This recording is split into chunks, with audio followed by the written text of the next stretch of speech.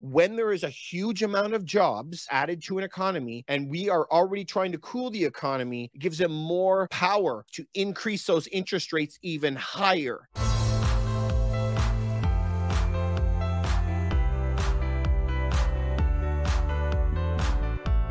An absolute banger coming out of Canada because our jobs report are 3 times greater than the United States per capita. Nobody was expecting these job numbers out of the US, and Canada even blew that out of the water, which means there is no pause in rates that is coming up. So what just happened and the release of those job numbers today is going to affect your home. So for every 1/4% that interest rate goes up, your home will drop $25,000 on $1 million property.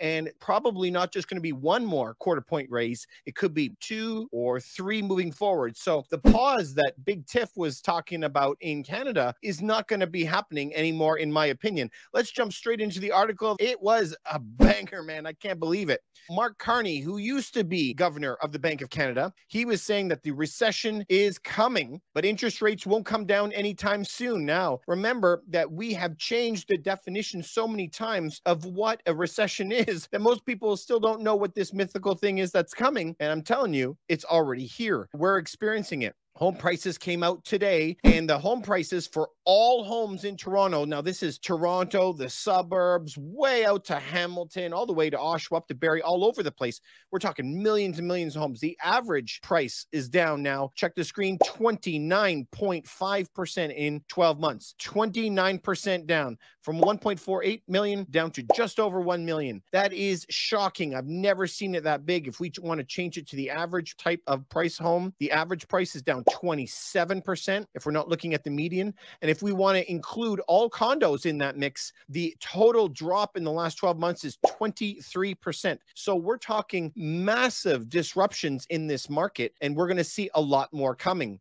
So if we want to head over to that Mark Carney story, Mark Carney, he said, with 150,000 jobs added in January, Canada's economy seems to be doing better than expected. Now, we're not surprised to see that at all, but this comment really jumped out at me that Canadians should be under no illusions about the state of the economy. One of the things that you need in a crisis, you need to be straight with the people about the scale of the issue.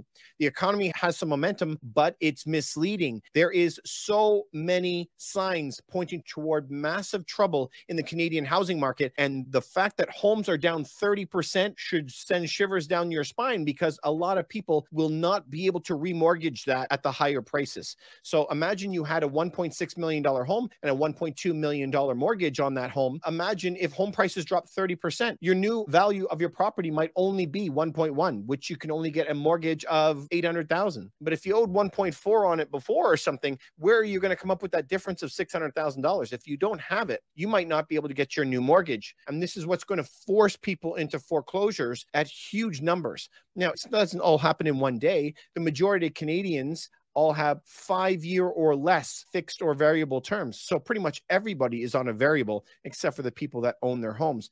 A lot of trouble is going to be coming down that pipeline every week as more and more people are going to be in trouble. All right, let's check another article here. You can go to B&M Bloomberg. Canada crushes expectations, adding 150,000 jobs in January. We did an article yesterday on the United States. The United States added 500,000 jobs in their economy, which was a blowout. Out of thousands of economists in the United States and hundreds of economists in Canada that all work for the government, how did they go so wrong on those numbers? Now, Canada is 10 times smaller than the US. If we were going to do it for per capita, we would see 500,000 job increase down in the United States and 50,000 job increase up in Canada. To put that in perspective, we're now at 150. Per capita, we have 3 times the hiring that the United States is on, and they're burning like crazy as well. So this is going to cause some massive, massive problems. Please look here, 10 times the median estimate. 10 times. How were they that far off? So the United States, they were off by 3 times. We were off 10 times. 5th consecutive month of job increases, bringing the total to 326,000 jobs since September. Absolutely crazy. They are showing that the labor market is very tight, but notice what they're saying, running at unsustainably hot pace. Now, just yesterday, for the first time in Canada's history, they released a statement of all the things that went into all the points deciding the last increase of the rates. So we got a chance to read through it, have a whole other YouTube video that you can click on the link below and we can check that out. Let's go back to check on what they put out there just yesterday. The council, which included Tiff Macklem, the governor of the Bank of Canada, he concluded that wage momentum, so too many jobs being added to the market, wage momentum was plateauing in the range of 4 to 5% increases in wages. Remember how many times that we have heard that if you are a patriot in the United States or a patriot in Canada, that you would not raise the wages of your employees, because if you raise their wages, they have more money to go buy stuff, more inflation. Also, they were saying if you're an employee, don't go ask for more income of any kind, because then you'll have more money in your pocket. Remember, if we go back to what they're saying here, too many jobs are coming in the market and the pay increases are 4 to 5%. But they're saying that persistent wage growth is not viewed as consistent to achieving 2% inflation. Now, we have to dissect that a little bit, right? So if you ask for a wage increase or you get a wage increase, that's a problem. They need people to not make any more money as things get more expensive, which sounds kind of crazy, sounds backwards. But this job explosion is going to have huge effects. And so any dream that we had of having interest rates actually pause now, I think is thrown so far out the window, you can't even get that far. When they are going to get this information, they're going to be forced to continue raising rates higher and higher. For me, it's 100% that it's impossible that the pause will be on the bank Tiff Macklem had suggested. Let's get back into the articles. You can go check this out on the Bank of Canada's website, Summary of Governing Council Deliberations. It's the very first thing that they have. In response to that, if we look at the Canada to USD chart today, if you go check out that on any website you want, you'll see when they came out with that news, it went vertical, the dollar in value. We have to break down, why does the dollar react so quickly when they'll say that we had such good job numbers? Because when there is a huge amount of jobs added to an economy and we are already trying to cool the economy, it's going to give him all the reason that he needs to increase those interest rates even higher. It gives him more power to be able to raise those interest rates higher, because so far it hasn't done anything. Here is something that I want you to go and check out, that article in the Bank of Canada. He mentioned that inflation is coming down, but it was based on two things. And they were talking about the US debt ceiling and keep on funding the government right there, completely not in Canada's control. Second thing, that energy prices have come way down from $120 a barrel down to 75. But guys, that's also not in Canada's control. That's a whole bunch of OPEC nations.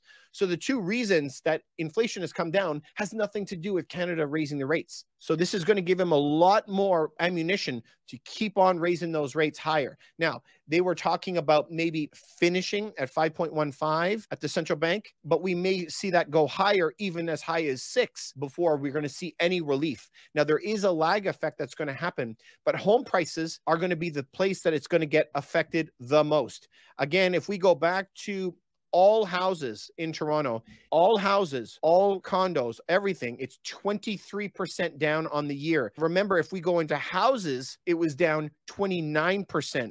If we want to look at just condos, though, condos are only down 15% on the year. Pay attention to this, 15% on the year on just condos. But if we take it completely all out, it goes 23% for the blended number. But why are houses losing a lot more money than condos? It's strictly because of price, because everybody is being forced to sell those expensive homes and move down that chain. Homes into semis, semis into towns, towns down into condos. But once you're in a condo, you can't really go much below that. And people are very sticky when it comes to the areas, because their family lives there, their friends, their kids go to school there. And so they're not going to be leaving as quickly. So people are very quick to downsize, but very slow to move cities. Anyway, this jobs report to me is your answer of what the future is holding as far as your interest rates. This level of job of 150,000 jobs added is so far past what we expected. Did you notice that it was 10 times higher than what they expected, which tells me that all those economists that are working for the government, I don't know. All of you, I kind of feel like Queen of Hearts, off with their heads. Why do you need them if they're that far off? I mean, a blind monkey throwing darts could probably give you a better answer. Anyway, this is why you got to do some of your own due diligence, some of your own research into this stuff, because always if you just see the headlines, it's not going to be digging into it as much. Home prices are down farther than I can even go back in any charts. And so at any other time in history, if prices would have been down 5%, we would have said we're in a lot of trouble. Remember, in Toronto, where I'm from, it didn't matter. 2007, 8, 9, home prices here didn't go down at all. That was the last really big recession that was going to melt the world. And now that they're down 30%, unbelievable. And a lot of people are going to be left holding the bag. Anyway, I hope that this helped you guys out. This is big news for me in my field. I expect home prices to continue to be dropping through the year, at least until Q3, until they get a handle on this, because so far what they have done hasn't made any effect on the market. Anyway, you guys, I hope this helps. I hope that it gives you some value. Please consider subscribing. If there's anything I can do, leave a couple questions and maybe send it to a friend. Hope you have a great day. Thanks so much for sticking around. If you like that video, you might like this one and maybe something like that.